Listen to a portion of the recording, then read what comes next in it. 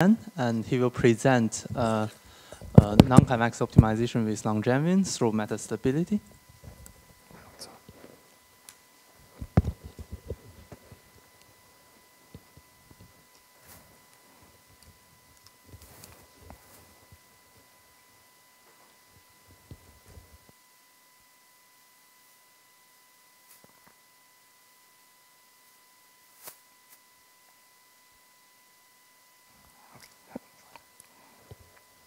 Hi, you hear me? Okay.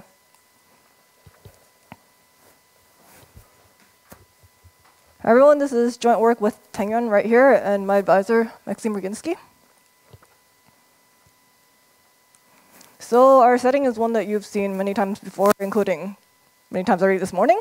We're interested in minimizing a non-convex objective function in expectation, say the population risk, and we do this by using IID samples where the noise here, the ZIs, come from some unknown distribution.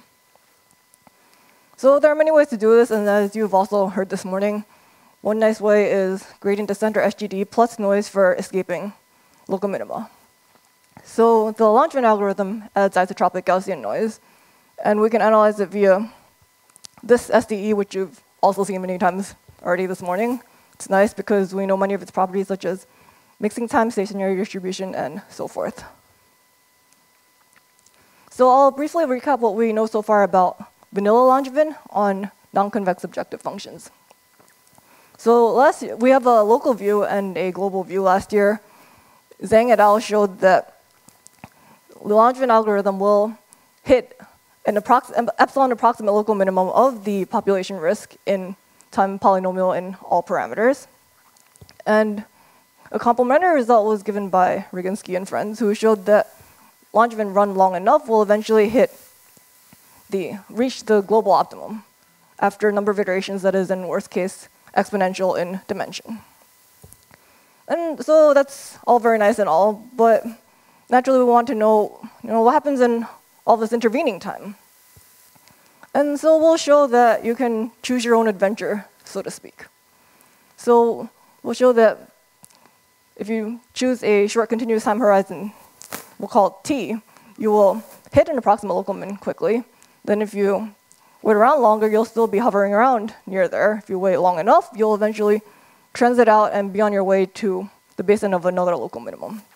And this is a phenomenon known, as in the physical sciences, as metastability, this long lingering within the basin of some local minimum and fast transiting somewhere else.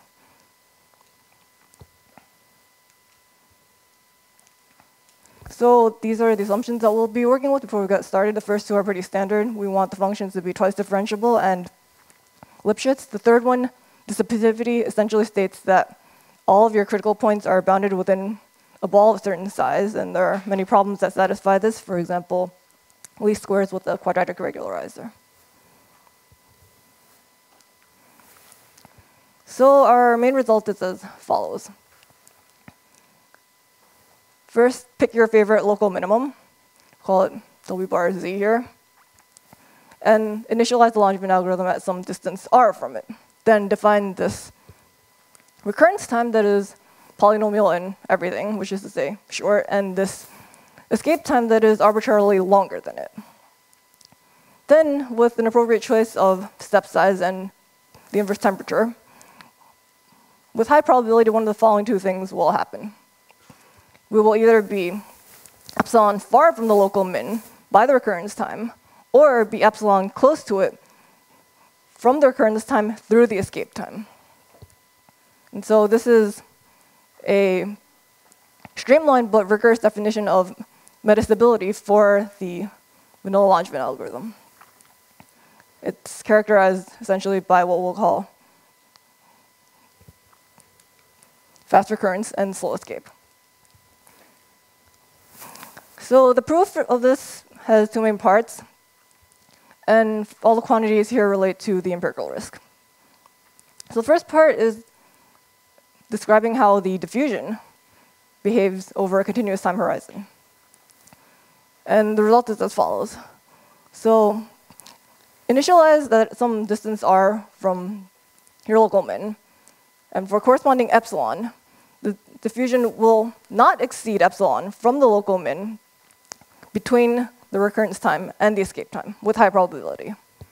And the way we show this is by first linearizing the diffusion around the local min, and then decoupling it into a fluctuation term and a remainder term. After some nifty transformations, we obtain that the remainder term is nicely bounded via assumptions of smoothness and so forth. And the fluctuation term is parametric, and we can obtain from it a martingale, whose maximal deviation is also bounded nicely in probability over any small time interval. Once we have this for any small time interval, we can, by union bound, extend it to an arbitrarily long time interval t. So the next part is transferring this result from the continuous time setting to the discrete time setting, because obviously our algorithm runs in discrete time. So the first step is to note that the algorithm iterates have the same joint distribution as the standard continuous time interpolation at the corresponding sample points of the mesh. This means that we can bound the total variation distance between these two via Gersonov and bi-data processing inequality.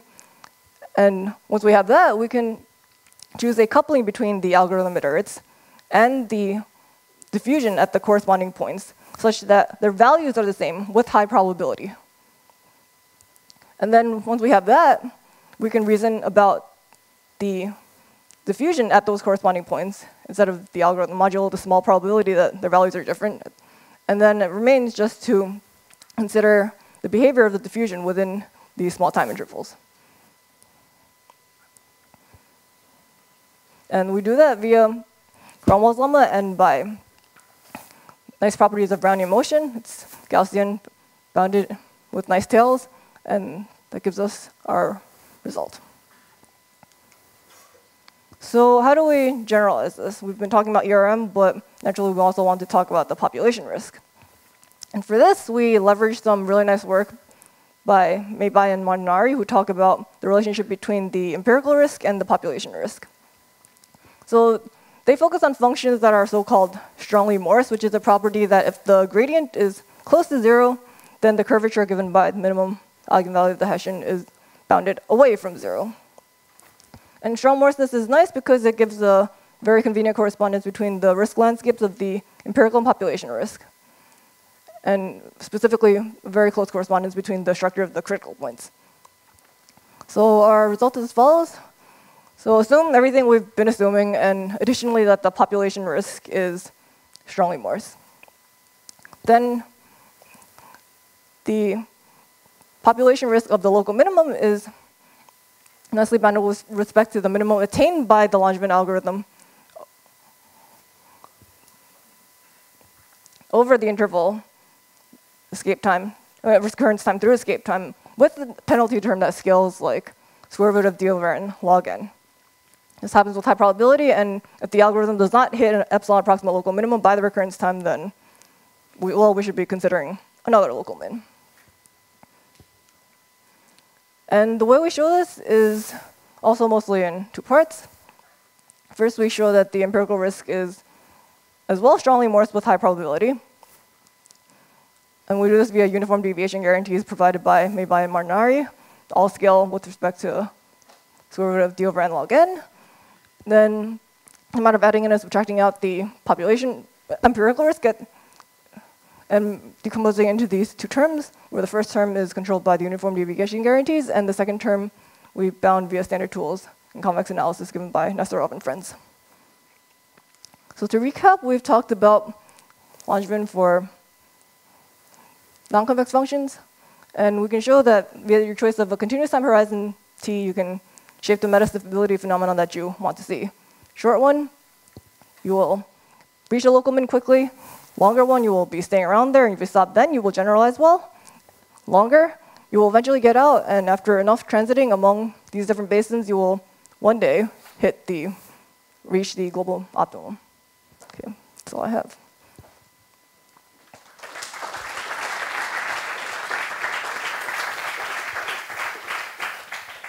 We have time for one question.